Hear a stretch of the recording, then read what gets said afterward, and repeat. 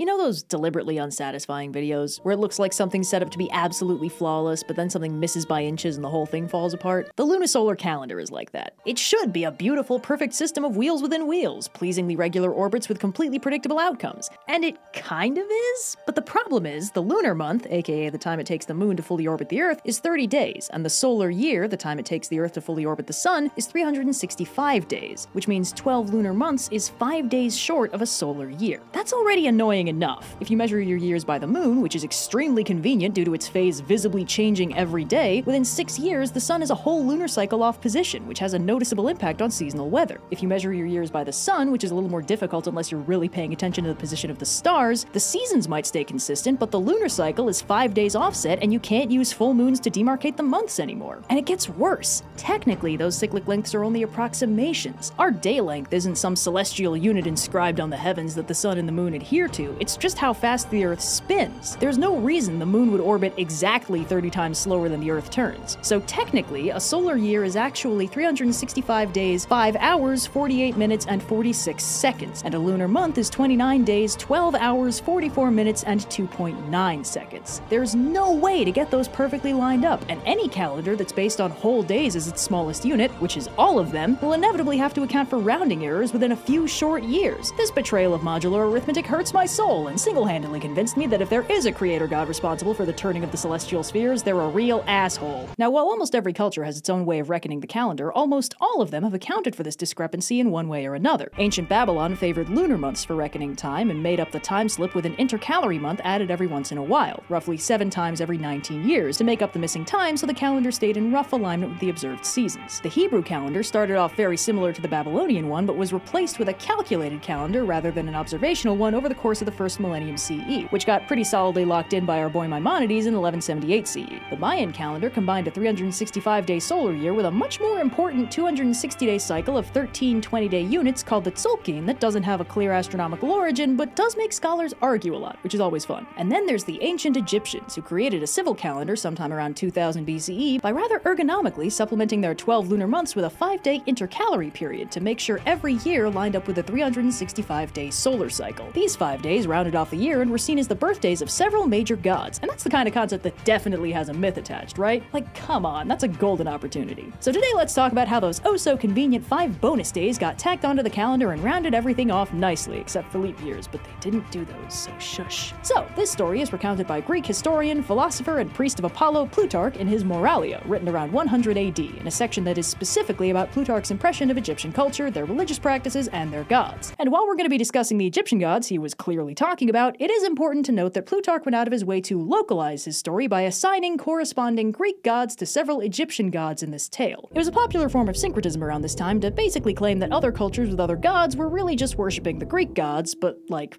wrong. So in this story, Thoth gets cast as Hermes, Set is regularly referred to as Typhon, primordial earth and sky gods Geb and Nut are called Cronus and Rhea, Ra gets downgraded to just the sun, and Nephthys is briefly called Aphrodite, who is then described as consorting with Typhon, which I don't think is supported in the Greek version, but it honestly wouldn't surprise me. So our story begins with the sun god Ra pissed off. This isn't a strictly uncommon occurrence, but this particular fit of pique is the result of sky goddess Nut and earth god Geb boning down. It's not entirely clear why this bugs him so much, but whatever the reason, Ra lays down an official heavenly decree that Nut cannot give birth any day of the year. Yep, all 360 of them are strictly off limits. This is a bummer for a lot of reasons, and Thoth, god of wisdom and assorted smart guy things, decides to help her out. So he gambles with Khonshu the moon god on games of Senate and absolutely smokes him, winning a small fraction of his total moonlight, about 1/70th. Now the moon is totally dark only once a lunar cycle, once every 30 days, and 12 times every 360 days. So if you divide up the 348 days when the moon is actually visible, 1/70th is almost exactly 5 days. So Thoth takes his winnings and uses them to expand the calendar, appending his 5 new days to the 360 that are already there. These days are, of course, outside the parameters of Ra's initial curse, and Nut is free to have as many babies as she wants. She proceeds to do just that, popping out Osiris, Horus, Set, Isis, and Nephthys in quick succession, rounding out the Great Aeneid in one fell swoop, and as a happy consequence, perfectly smoothing out the observed solar year. Except that, you know, they didn't do leap days, and because this intercalary period was so deeply religiously significant that the idea of adding a leap day was politically and religiously controversial and was actively shot down when they tried it in the 200s BCE, so the whole calendar year very slowly slipped out of alignment with the actual solar year and the observed seasons. But look, it's fine, okay? Sometimes reading the precise mathematical turnings systems of the celestial spheres is just a little more art than science. 525,600 minutes, 525,000 moments so dear. 525,600 minutes. How do you measure a year?